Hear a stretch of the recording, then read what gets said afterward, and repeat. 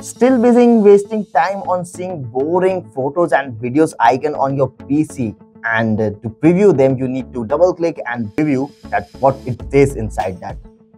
Well, hello guys, welcome back to the channel. Himanshu here. You're watching GetAssist, and in this video I'll guide you the way how you can enable thumbnail viewing in your Windows 10 and 11 to view your files preview.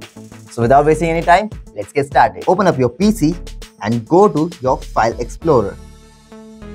Here, if you are using Windows 10, just go to the View option or right-click the screen and select View, and then go to their option menu. If you're using Windows 11, then there's a three-dot option here and click on this. Click on Options. Now go to View.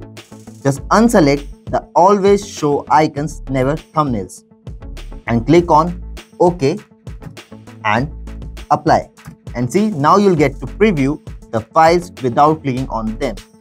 More sorted, right? And that's all in this video. If you liked the video, if you found it useful, just give it a like, and what else, just subscribe to our channel, and I'll meet you in the next one.